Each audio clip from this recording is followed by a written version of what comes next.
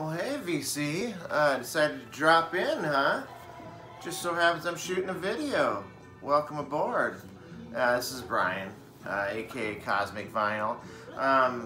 Gonna do a little vinyl finds video for you. I've been kind of binging out on getting a lot of records lately.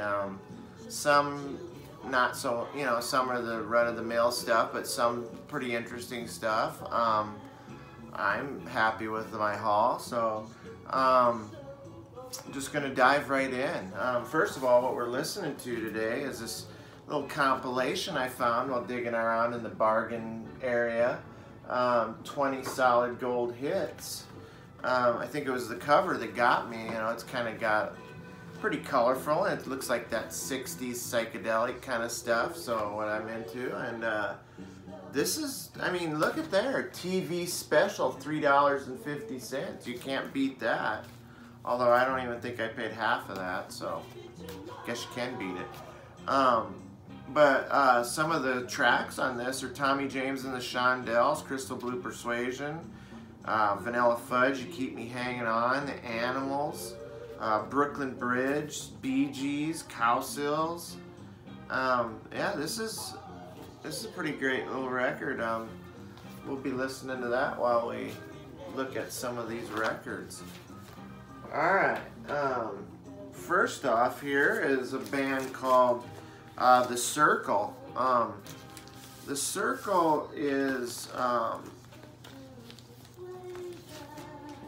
kind of one of those 60s groups that were part, that around the same time as like the British Invasion.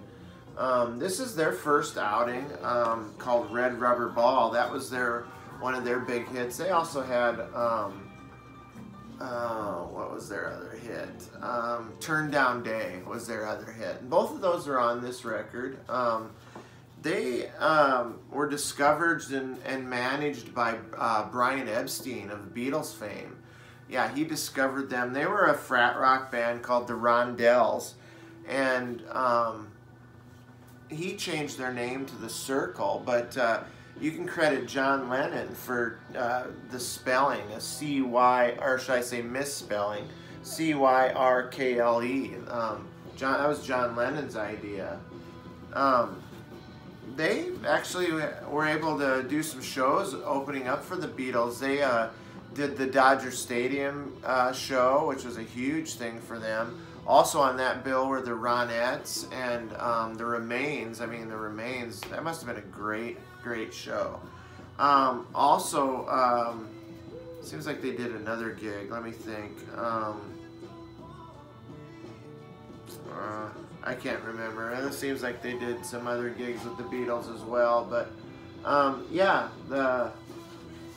they had two singers, or the two guys that were the driving force behind this band are Tom Dawes and Dan Danneman, and they both went on after, post The Circle. They went on to write jingles for TV commercials. You can credit Tom Dawes for the old Plop Plop Fizz Fizz Alka-Seltzer jingle, and Dan Danneman did the original Uncola for 7-Up. Just a little trivia there for you. You always get a little bit of trivia here on the Cosmic Vinyl. So, the next record is, you'll start to see a pattern for me here. I'm in this era of music. So, this is the Buckinghams. Also part of that, jumped on board that British Invasion train.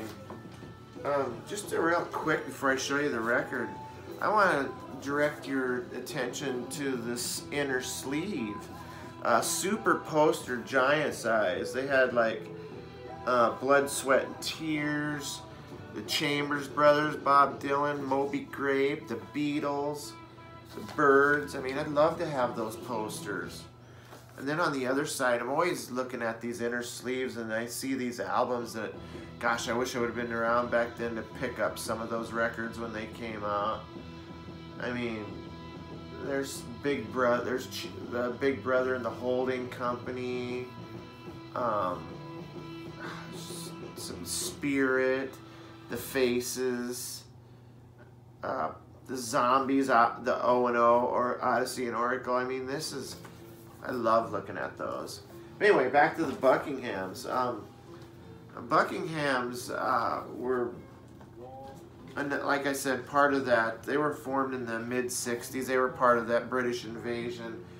They actually were called the Pulsations, which is kind of a cool garage rock band, but probably needed something a little more British, so the Buckinghams is about as British as you can get. So they changed their name to that. Their #1 single that's on this record is called Kind of a Drag. They also had a hit called Mercy, Mercy, Mercy.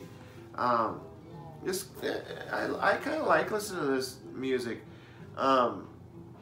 It is a little bit worn here, you know, the cover, but the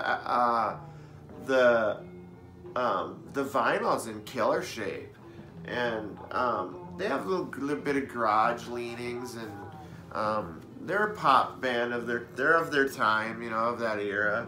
I don't know what's going on back here, why they have a big mushroom cloud, but first I thought that was snowstorm, but it's a mushroom cloud. Interesting choice of cover, but yeah, the Buckinghams.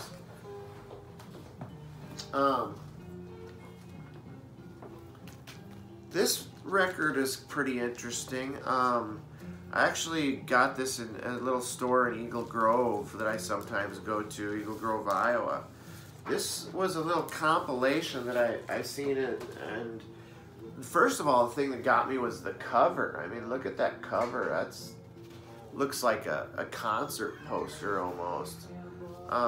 This is a compilation. This is Joe Niagara's Sock and Soul. Apparently DJ Records was the label, and they slapped a picture and the name of these famous DJs of the day. You know, these DJs back in the day, they were like, you know,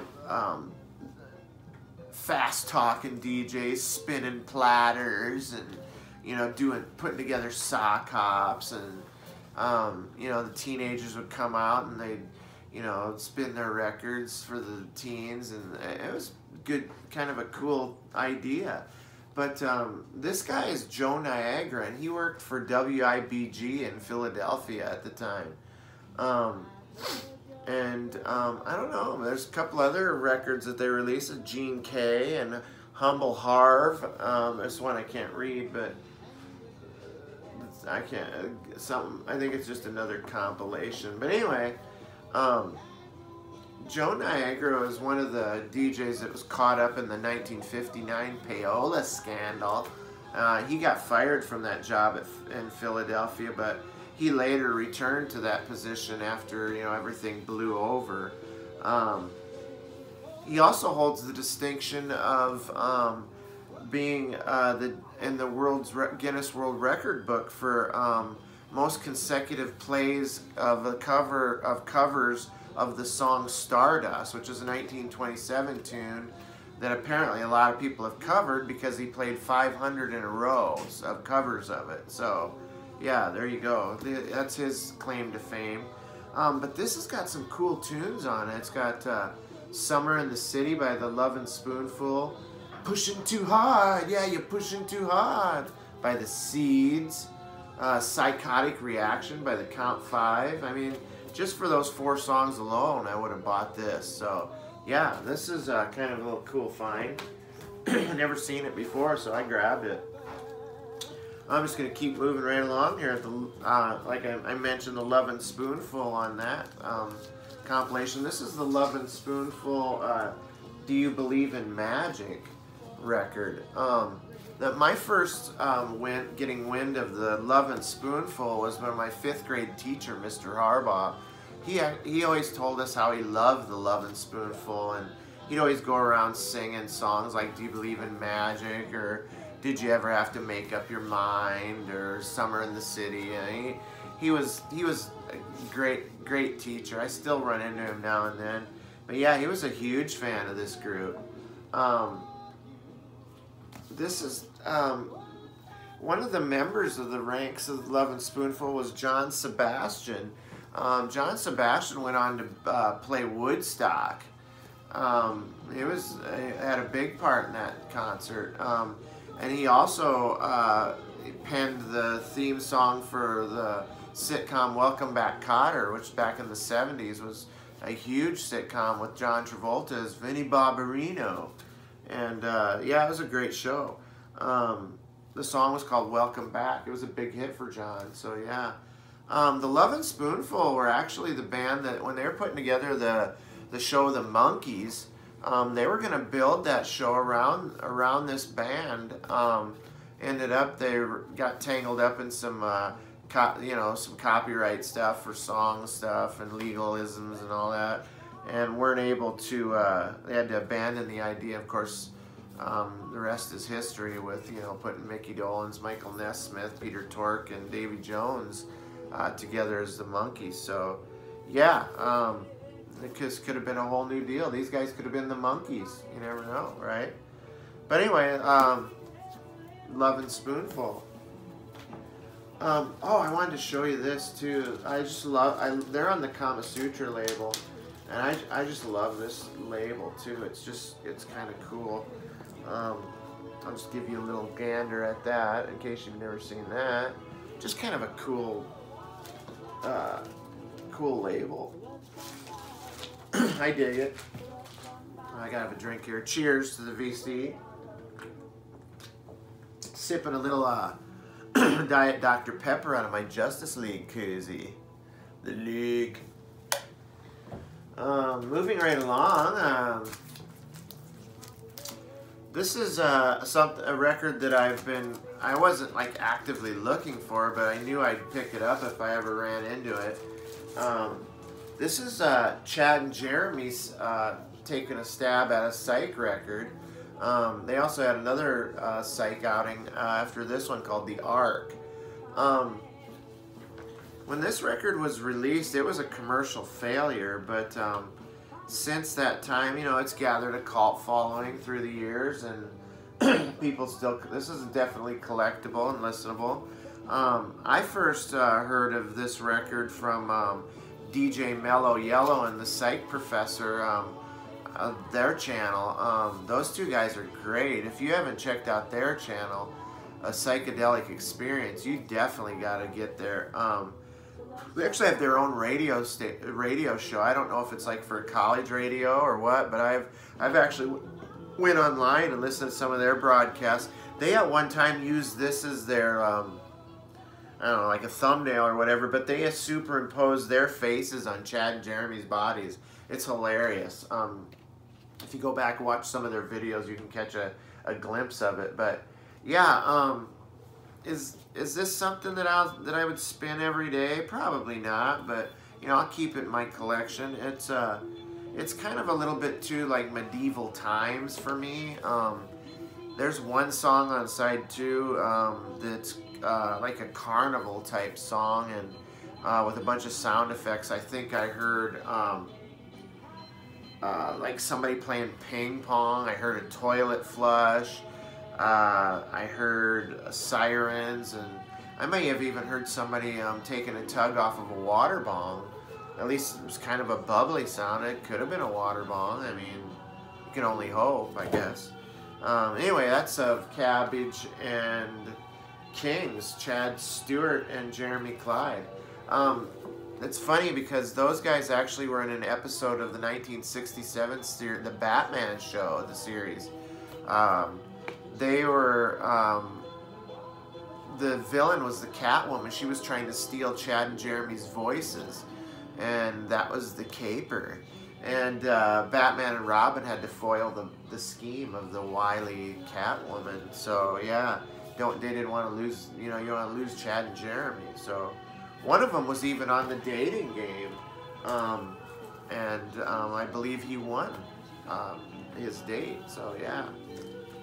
You always get a little bit of little trivia with the Cosmic Vinyl. So, this are some albums that I picked up, and this, you see these are a dime a dozen. I've seen these out every time I go out. I see many copies of these.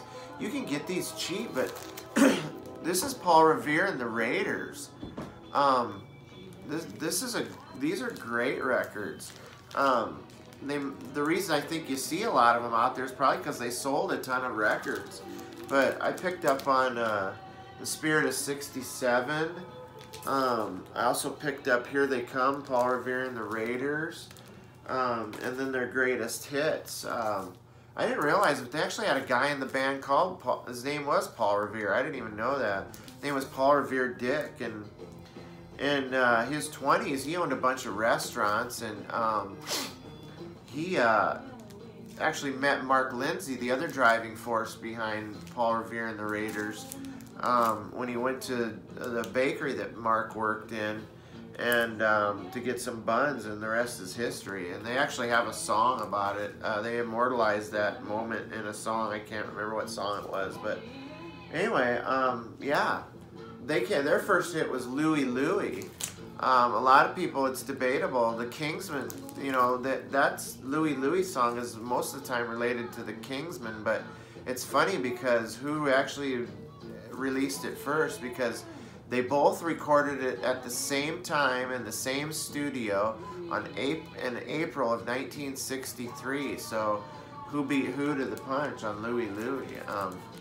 Here was a little surprise. Inside the record, I also got a 7-inch that was in there. I didn't get the deluxe souvenir color photo book, which I would have liked to have had, but I got the 7-incher though, so I'm pretty happy with that. But yeah, Paul Revere and the Raiders. I love those guys. Kind of a garage rock type stuff. If you want to see a good video about their whole catalog, and if you go to the channel 33 RPM Vinyl, oh man, I worship that guy's channel. He's like my idol right now. He's got a hell of a collection of records, and if you haven't subbed him or checked out his videos, you need to do that, because yeah, he's awesome, and he's got a great collection. Anyway, moving right along, I found this Billy Preston record. This is Billy Preston Organ Transplant. I guess obviously the cover grabbed me. This is arranged by Sly Stone. I mean, when you put those two guys together, you got to come up with something good, right? It's got the Frankenstein movie on there, the original Frankenstein movie with, there's the Frankenstein monster. The only thing in color is his skull cap. They're ready to, it's alive! It's alive! There's Dr. Frankenstein and his partner there. They're like contemplating, oh, there's Igor. Yeah, anyway, Billy Preston. Getting back to the matter at hand here. Here's a picture of him on the back. These are cover songs. A couple of the covers are I Can't Get No Satisfaction, It's a Hard Day's Night. Billy Preston went on to work with the Stones and the Beatles. He was a big part of their some of their music. So yeah. And some of the other songs that were co-written by Sly Stone on here are good too, like Free Funk. It's a great tune. A couple of the cover tunes that I really impressed with on this was In the Midnight Hour and The In Crowd. So yeah, check this out. You can get it cheap, I'm sure. It's well worth whatever few bucks I paid for it. So this record here is the Sunshine Company. I'd seen this record shown around the VC, either this one or they had other records too. I was hoping for a little bit more psych on this one, but this is, you're not gonna find any fuzzy guitars or feedback or any tasty, crunchy guitar licks on this record. But this stands out in its own artistic way, as with its lyrics and its harmony. This is a very good sound. They're great musicians, but it's all hippies, beads, and ponchos, and smiles, and this is a pretty, you know, it's a decent record. There's one song on here called 4 in the Morning that's got a little bit of fuzzy guitar, but this is pretty hippy-dippy. But yeah, this might be a good one, like if I get home from work after a rough day, to maybe raise my mood. This is all happy and smiles. I think when they marketed this record, it was probably, at the time, it was probably supposed to be anti-psych or anti-protest or whatever. It probably marketed it as more of an alternative, to a positive alternative to some of the other stuff that was out at the time. So this has its place, and well, I won't spin it every day, but I'll keep it around. I might look at some of their other stuff and see what I can dig up. But yeah, that's a pickup that I got. Now this is Psych. This is something that I got off of eBay. Now check out that inner sleeve there. That's kind of trippy. I mean, look at the colors there. And that's your MGM original sleeve there. There's front and back. That's pretty sweet. Yeah, this is the ultimate spinach. I'll unfold this for you so you can get a good look at it, but there they are. There's the band right there. Their minds drenched in LSD and with a big cloud of ultimate spinach growing from their altered minds. Yeah, this is a Psych record. The inner sleeve there, the gatefold. There's some trippy ramblings of the band members in there. That's pretty interesting read. I was a little disappointed when I got this, because I think when I ordered this, I thought I was getting the one that had Mind Flowers on it, and I love that Mind Mangle or whatever.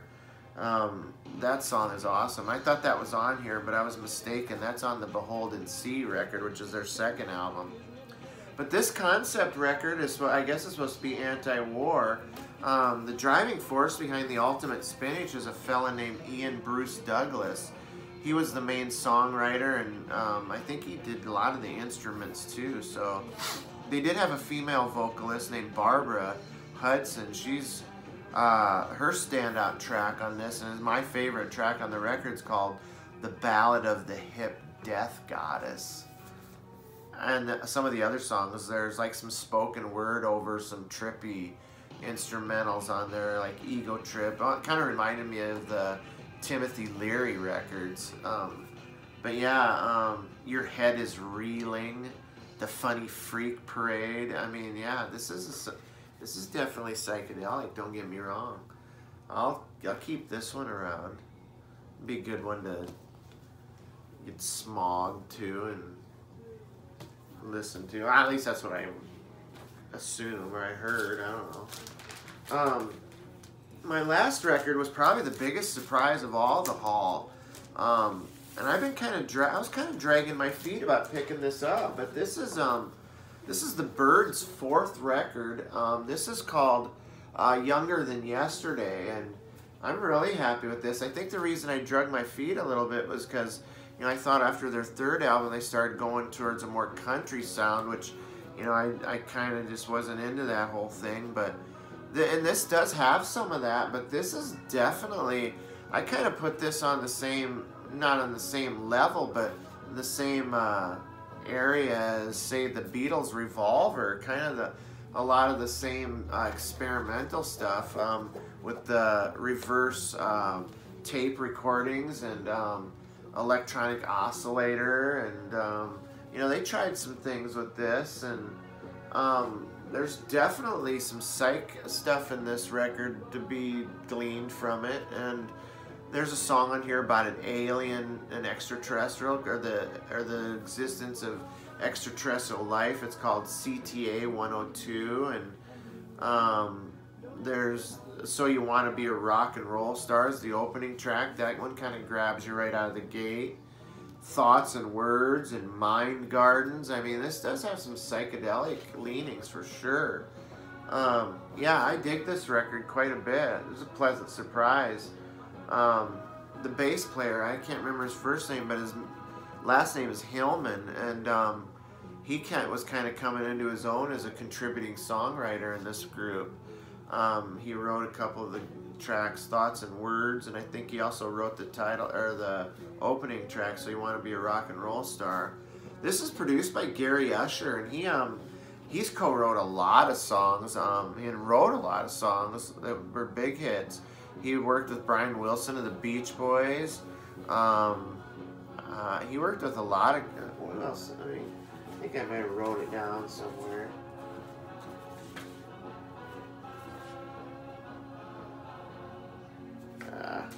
I don't know. I wrote it down somewhere. But anyway, yeah, this is I definitely recommend this record if you don't have it.